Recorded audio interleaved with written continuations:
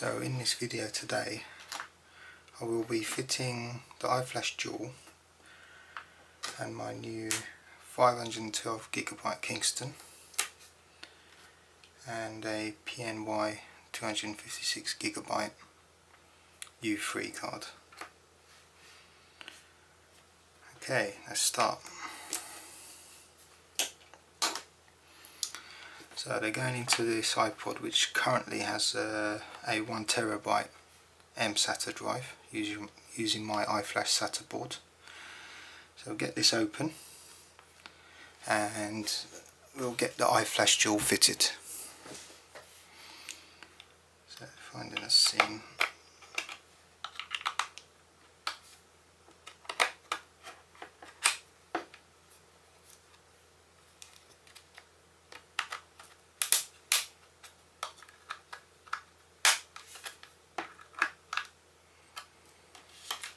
Virtually open, I'd say.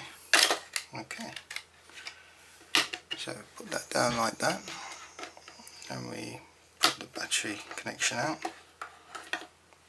So there's the iFlash-Sata with the 1TB installed. So we removed that. So that's been in there for the last 4 months or so. This is my test iPod. Okay, and we get the Dual. So here's the Dual. First, as this is a slim back iPod, we'll fit a single foam pad on the back.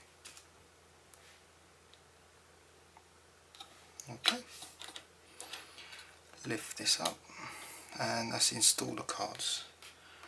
So I tend to advise that the fastest card goes into the slot SD1. That's the 256GB PNY. The slower card, which is a Kingston, which is a UHSI class 1 card, goes into SD slot 2. Okay, so turn it over. And now we can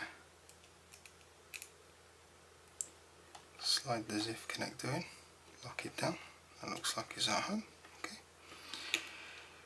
Lift the battery connector up carefully, set the battery connection in, push it down, just check that the iPod powers up.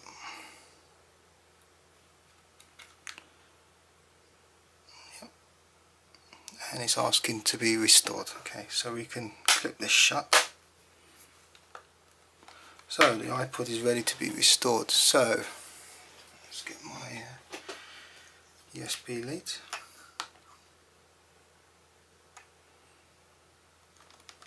Plug it in, and that's it. It's connected to the computer. As you can see, iTunes is requesting to restore this iPod. So let's restore it.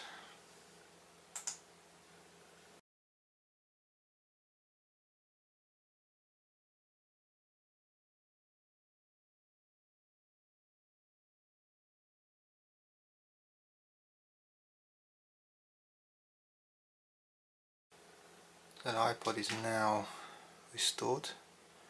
I get to name it. Let's just call it iPod.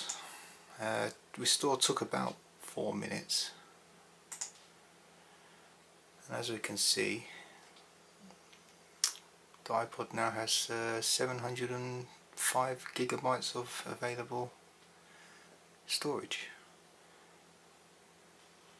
And now it will sync my library. I'll probably leave this running overnight. It'll take several hours for it to do the initial sync, and then we'll revisit it in the morning. So the iPod has finished syncing and it's been ejected from the computer, and there it is.